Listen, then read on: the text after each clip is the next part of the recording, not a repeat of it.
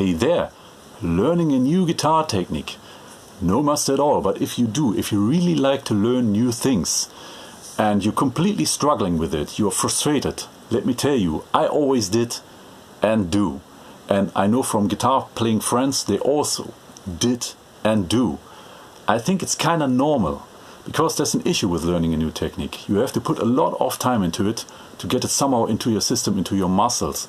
And you have lesser time available to get or to keep your old stuff up to level. And when you're playing, it can be absolutely frustrating realizing that you can't play your older stuff as comfortable anymore as you used to play it. And the new stuff doesn't work also. That's absolutely horrible.